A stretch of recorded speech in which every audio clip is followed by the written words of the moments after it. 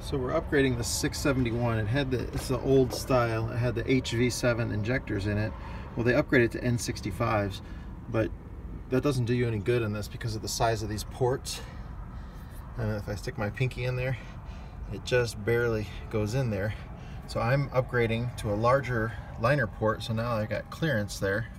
This is 0.94, and these are like 0.82, I believe is what it is. So a lot more air is gonna be able to come in and out in that, which is gonna help with the N65, so the engine will just breathe a little better, get a little more air in and out.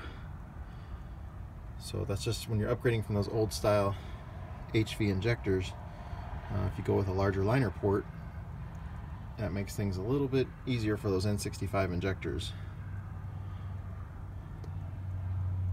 I'm just working on doing the fit right now. We'll get everything cleaned up and ready to go, but fitting liners is going to take a little while today.